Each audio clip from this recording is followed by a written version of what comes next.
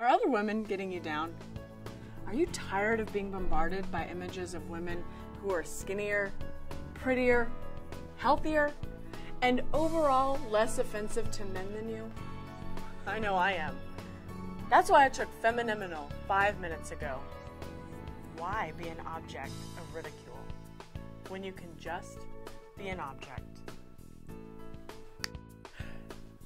It worked!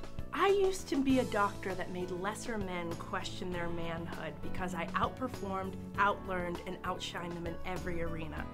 Now, I look forward to being a pleasant mother figure whose approval you've already earned. I am so proud of you. Now let's take a look at our happy customers. I spent 23 years as a black militant lesbian. I was justifiably angry all the time, and I'd lost all hope in humanity. Today, I'm a decently attractive white woman who goes on enough dates to not be called frigid, but not so many that I get called a slut. Thanks to Femmemanyl.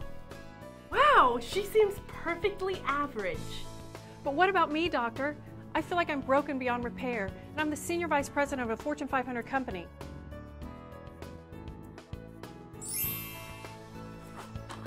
Wow, she's a note cat. Now she can tell men no because she looks so cute doing it.